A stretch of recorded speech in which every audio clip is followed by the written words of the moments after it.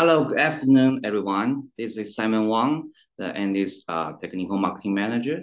The topic today will be the future of age is about RISC-V and AI.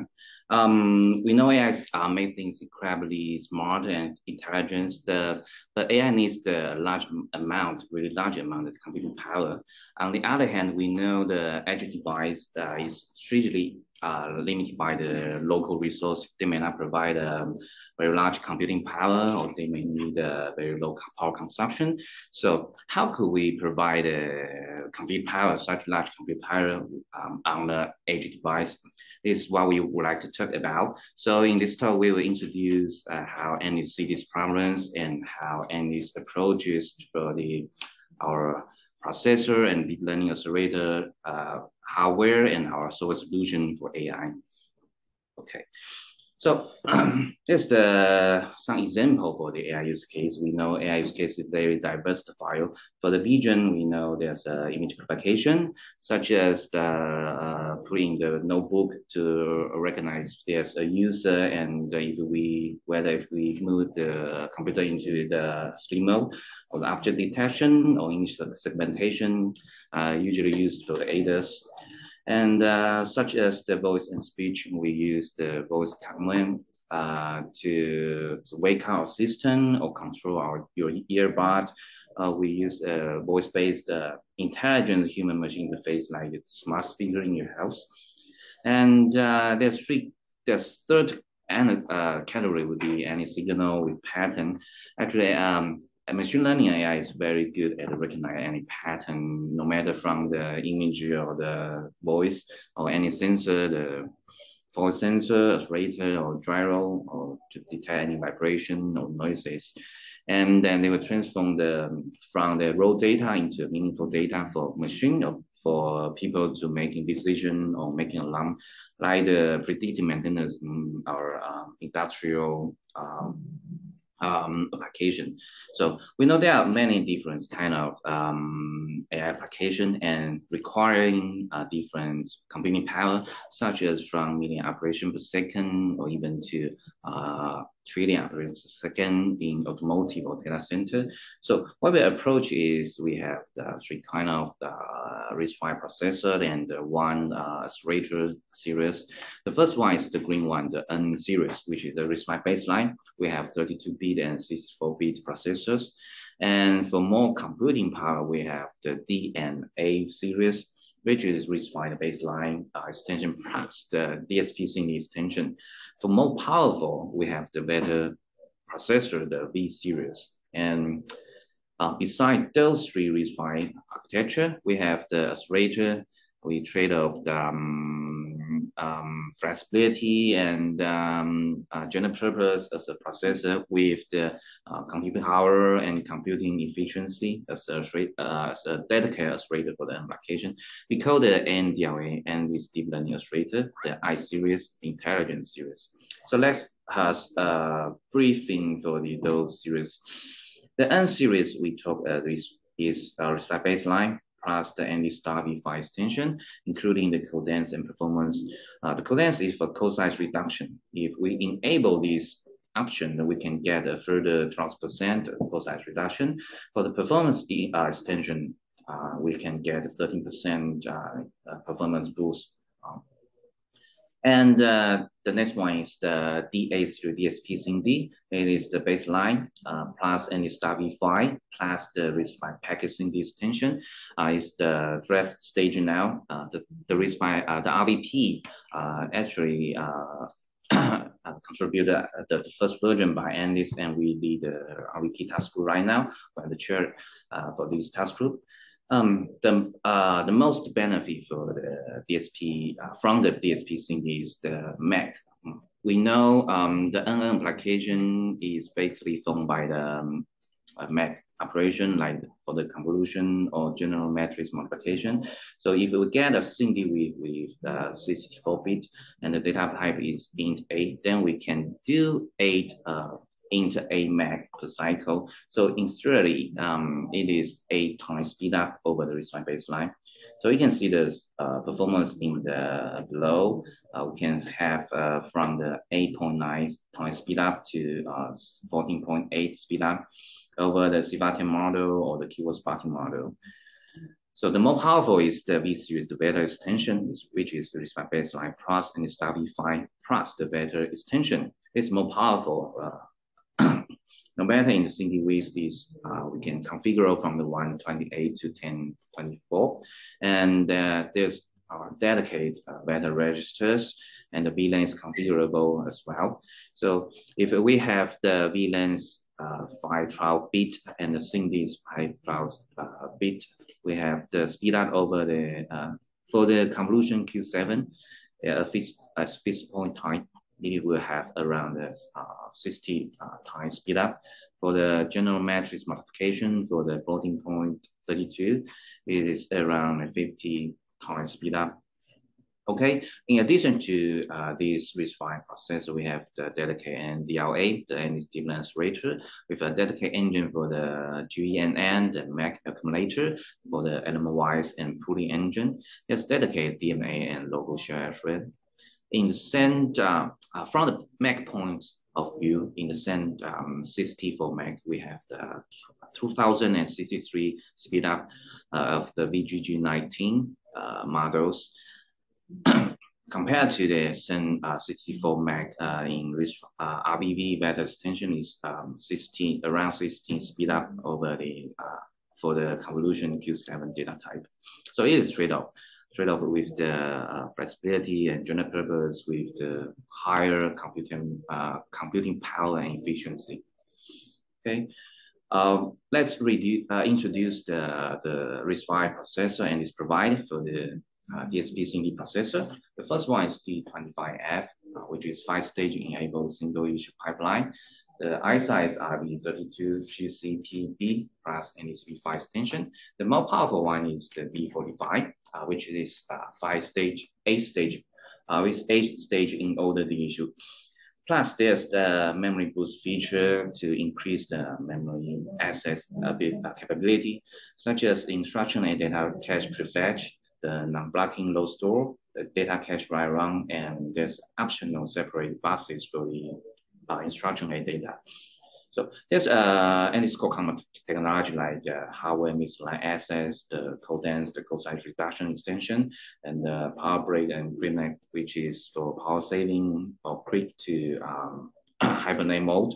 And we have NIC custom extension with a software framework and the infrastructure to help our user to define or design their own instruction for their own applications. Let us compare with the D25F and the 45. And you can see that we have more 40% area, but we have more the from the 44% to 59% performance gain. Okay, let's see a single use case, the CIVA-10 image application. The application, the scenario is you enter a single image, then the machine will tell you this is a cat or a dog. It's very simple. The model with 5 layers. The previous 3 layers are formed by the convolution, activation, or pooling. The 4th will be the fully connect and soft mesh. And we implement this model with ND's library API. So you can see the speed up. If we use N4 as the base, the N7 is 1.2 speed up. And for the D25F, it will be around 3 times speed up. And for the D45, it will be 3.7 speed up. The main difference is the int8 max SIMD we supported, and the 8-stage pipeline. For the comparison between D45 and D25F, it will be the 8-stage pipeline the issue to bring the performance gain. So let's talk about the RISC-V beta processor. We have 2 CPU. The first one is NS27B. The second is AS45MPV. S27B is the I size are V64-bit GCPV and plus and the StarV5 extension. It is 5-stage in order single edge scalar unit with the vector processing unit. The VLAN is configurable from 128 to 512. Okay, the more powerful one is 845 MPV, is 8-stage in order to use scalar unit, and the vector processing unit is also the issue. And particularly the VLAN simply is configurable from 128 to 1024, and this end is common technology like the members we talk and the ASIC we talk, and there's more for the A streaming port and RISC-V.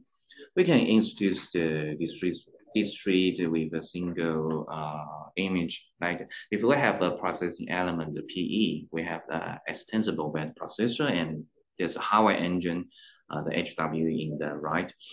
The first type we can extend is through the ACE, is decoupled from the main pipeline. So it's very general. You can design your own compute engine or your memory interface, your own register file, or the port to communicate with the hardware engine. Regarding the ASRB, it is kind of coupled with the vector unit pipeline, but it shares the resource with the vector unit, such as the vector RISC file, so it can compute with the coupled with vector extension. Okay, for the A streaming port, it allows you to share the, for the better efficiency for the data movement from the vector processor unit and the hardware engine. So here's a use case for the mobile NV1, which is mostly used for the person detection. We can look at the red block. It is the normalized latency on a single core at 1 GHz, millisecond per frame. You can see for the NS27V, the vector extension, and the data type is the half precision floating point. We break down for the configuration from the 128 VLAN, 128 SIMD to 512 VLAN and 512 SIMD. You can see for the maximum configuration, we have the around 42 milliseconds to do one inference, one frame.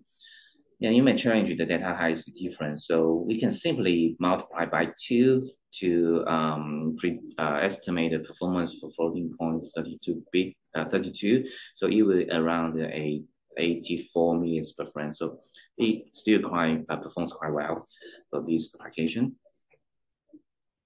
Okay, then there will be the ND's deep learning accelerator. It's a standalone accelerator for edge inference.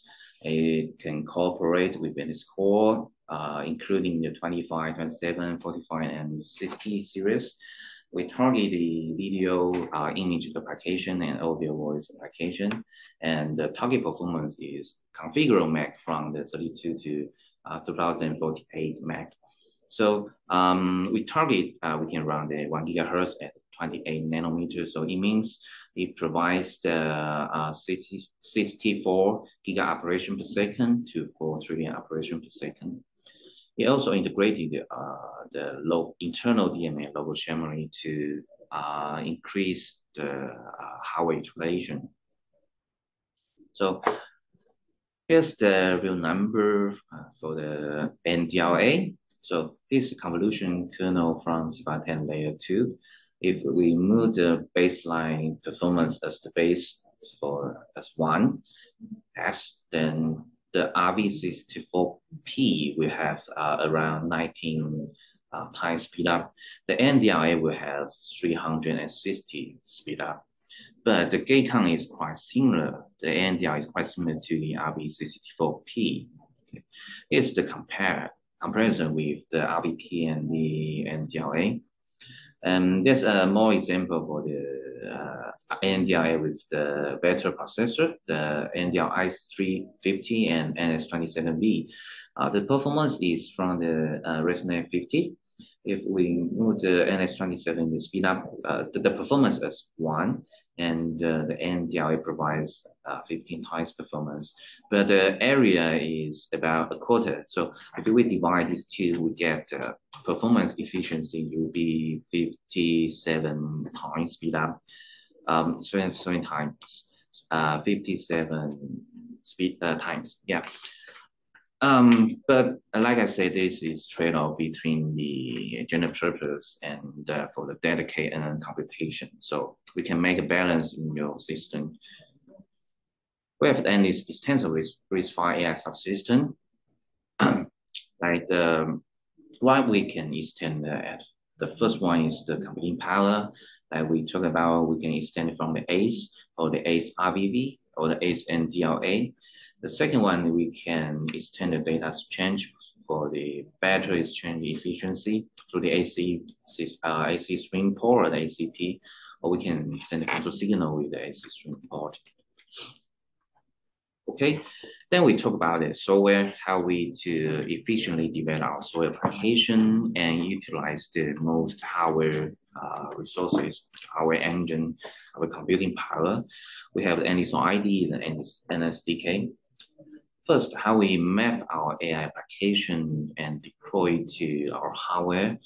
For the signal and data post-processing, there's open source tool like OpenCV or OpenBlast. For the NM part, when we train an AI model from the AI framework or the or AI model format like TensorFlow or the PyTorch and ONNX, then the great background is what N is be able to provide. The first part is in this AI offline optimizer. It is do something like optimization or pruning or some graph level optimization. Then we have an inference engine like TensorFlow Lite for microcontroller, and there's also a TV enablement package. And then we have NSO library and better library in this library. This three will be a highly optimized library for our CPU core, for our better extension, or for our DSP single extension. And the last part will be the NSO IDE, which is a single interface and environment. You can build your application, you can debug, deploy, and provide your application there. And we also have ready RTOS and mini supporting with the device driver. There's also simple codes to show you how to manipulate or operate our hardware. There's also a cycle accuracy simulator. Near cycle accuracy simulator, you can do some profiling or do some result reporting on it. Then regarding the NSDK, it basically a collection of our software tools, library, and runtime and programs for developers. Basically, you just enter enter a model from PyTorch or TensorFlow line or ONNX, then you'll get a result and deploy to our RISC-V CPU and NDR accelerator. Okay, let's look inside what component there. The first part is the front-end converter, which we convert to a single format. Then the network optimizer, they will do some pruning or operator fusion. For the deployment optimizer, they will do some compensation, calibration, or compensation. And the backend converter will do some memory and operator allocation optimization.